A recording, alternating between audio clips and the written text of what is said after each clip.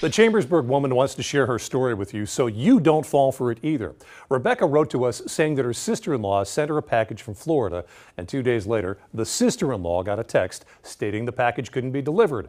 The text also told her to reschedule a delivery, and that would cost 30 cents, but credit card information would have to be offered. Sensing a scam here, Rebecca went to the post office with the tracking information, and she was told that everything was fine. Now, I've told you about this kind of scam before, but it keeps happening, so let's repeat the warning. The United States Postal Service has actually put out multiple warnings about these types of scams. Never, ever click on a link that you don't know where it came from, whether it's in a text message or an email. What could happen if you do that? Well, it could download an attachment that when you open it up, it can activate a virus and steal information from your cell phone or your computer.